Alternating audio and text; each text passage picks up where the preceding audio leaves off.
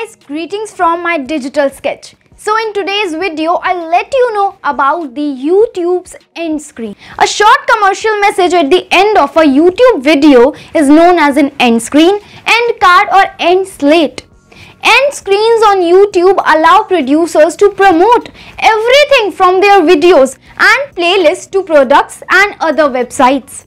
And do you know that with the right end screen, you can boost the exposure, audience and subscription possibilities of your film. While creating an end screen, the best option is to determine your promotional angle. And at times of advertising, users must click the subscribe button at the bottom of your end screen to subscribe your channel.